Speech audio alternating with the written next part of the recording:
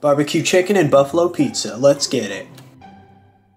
This is a no-knead pizza dough that I started about 18 hours before.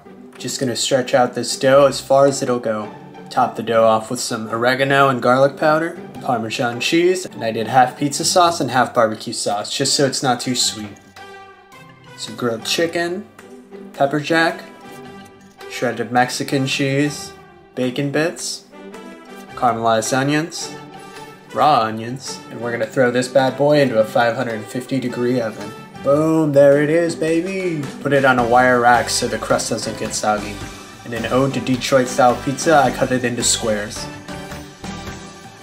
Top it off with some banana peppers, some homegrown microgreen sprouts, and that gnarly buffalo sauce. And everything made with leftovers.